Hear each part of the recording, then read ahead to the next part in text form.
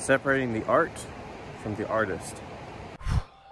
This is quite the difficult subject to tackle. So if you're watching this video, I'm under the assumption that you've at least encountered this concept in one way or another. You might be super familiar with it, you might be a little familiar with it, you might have seen people talking about it, but either way, I'm going to give my definition of what separating the art from the artist means to me, so we have a boilerplate to work off of. In the simplest of terms, being able to separate the art from the artist is basically viewing, enjoying, consuming any art without thinking about the person/people behind the creation of it. And that's it. That's all that means. But with that comes an iceberg's worth of discussion, and really this could justify a college course on its own. Two interesting little tidbits that I found when researching for this video. One, this is a concept that has existed for a long time. In my mind, I always thought this was something that was birthed from the internet age. Now that I looked it up, it makes sense, but I always assumed this was a more recent phenomenon. And then two, the concept of separating the art from the artist doesn't just apply to a negative connotation. Originally, it was applied more in a neutral sense to make art more objective. And for the purposes of this video, we're just going to be talking how it applies to music and musicians because, well, one, this is a music channel. Second, music is in a very precarious position when it comes to the scope of this discussion.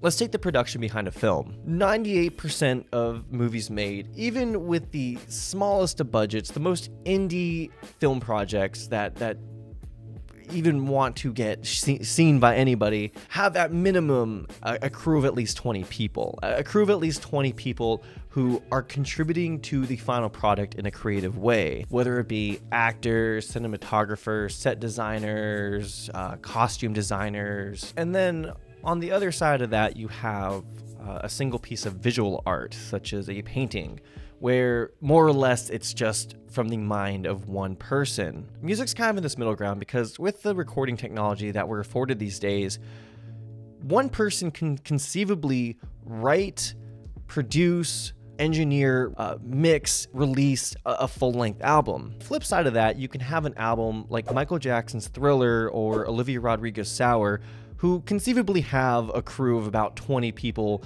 behind the production of that album. And that's not even counting label heads and people behind the art direction of those albums, as well as Taylor Swift and Hayley Williams in Olivia Rodrigo's case, since she did interpolate their music. So let's take somebody problematic in the film industry, let's say Woody Allen. A lot of film buffs don't have much reservations about watching his films, even knowing what we know now about some of the pretty messed up things he did, because even though Woody Allen wrote these films, he directed these films, he starred in these films, there's still a full company of people that influenced, that had a hand in the production and release of his films. Music is a bit different because from what I've seen, the captain has a tendency to go down with their ship. Or should I say, the ship has a tendency to go down with its captain. Okay, so what's my TLDR? What are my 2 cents? What is my answer to the question, can you separate the art from the artist? My answer is that it's 100% up to you. This may seem a little bit like a cop-out answer, and I understand that, but it warrants an explanation. First off, and this might be a controversial opinion number 1, but I am of the belief that you shouldn't be under any external pressure to not listen to a certain artist for something that they did. And the reason is, one of the biggest arguments for making somebody feel bad or guilty for listening to a certain artist who did something awful is that you're monetarily supporting them, that you're voting with your wallet, you're speaking with your wallet. And look, we've all seen Spotify's revenue model. The way artists are compensated for streaming numbers is absolutely embarrassing. We all know this. But in a kind of sick and twisted way, it sort of empowers us as listeners. And if there's an openly problematic artist that exists and you're going to all their shows and you're buying all their merch, then that's a different story. But I firmly believe that your 50, 100, even 200 streams of a certain artist isn't making much of a difference in their bank account. Now, with all that said, it is up to you. What are your beliefs? What shakes you the most? What line is too far? And I'm not trying to say that one heinous act is worse or better than another heinous act, but you know what you believe in. You know where you draw the line. And You also know your music taste. You know what you listen to and what you like. And as we'll see, there are so many cases where modifications to the rules do have to exist. One rule that you have for not being able to separate the art from one artist might not apply to another. So me, for example, if you'd allow me to talk about myself for a second, is that I don't take much stock into words. If an artist that I really like says something that I highly disagree with or goes against my beliefs, I'm able to look past that. Now, if what they're saying is more of a symptom of a more underlying issue that they have, then I'll reevaluate it. But if it's just like a one-off comment or it's something that may have been misinterpreted, I can look past it. I take more stock into how they actively hold themselves. So if you'd allow me to talk about myself for just a little bit longer, I'm gonna give 3 examples of times I've had to deal with separating the art from the artist.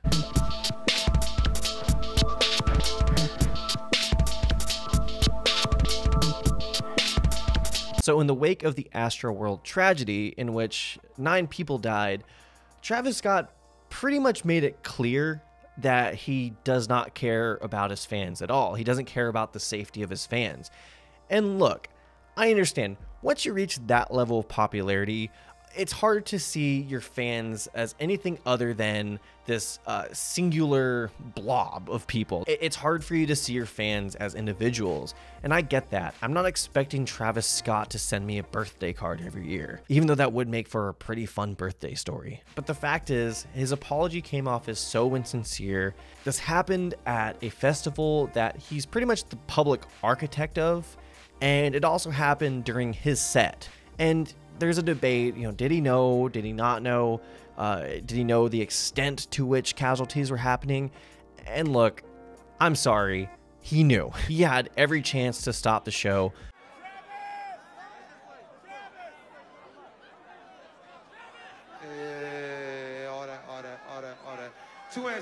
But it's clear that he cares more about himself than the safety of his fans. This was a hard pill to swallow because I consider myself a pretty moderate fan of Travis's.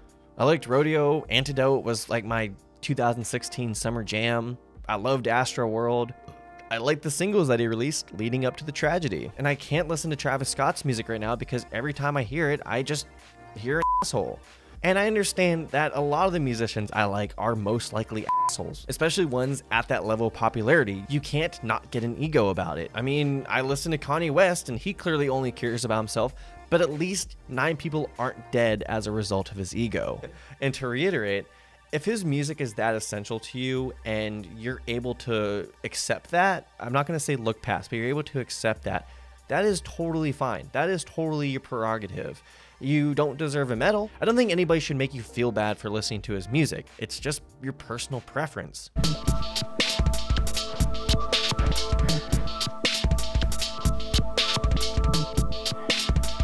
For those of you who are not familiar, Brand New is like a mid-2000s like emo revival band.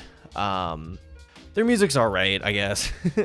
In 2017, it came out, and it was pretty much confirmed by everybody that Jesse Lacey basically groomed an underage girl. For me, I was never a really big fan of Brand New in the first place, so the choice was easy. I wasn't willing to bear the emotional weight to listen to music I was already lukewarm on. But I think a lot of Brand New fans were especially shell-shocked with this news because of the way that Jesse Lacey built up his character. Came across as this very quiet and fragile and introspective songwriter. It would be one thing if they wrote about, I don't know, like fantasy concepts and Lord of the Rings and elves. The fact is, their music laid an emotional foundation for their listeners by helping them cope with trauma caused by issues such as parasitic relationships and childhood abuse. To find out that the person who wrote those lyrics is a predator turns them on their head, as now they're coming from the perspective of someone who caused those issues. And this is where the subject gets complicated, because the context of the art itself plays a really big role in how much we can stomach the actions of the people behind the creation of it.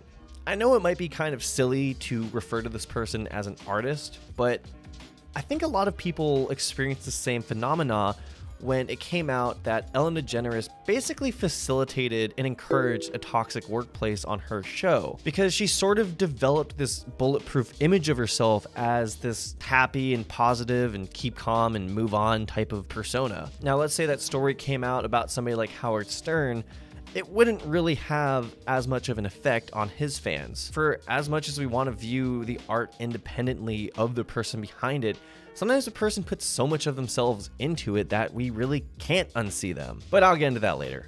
Maybe.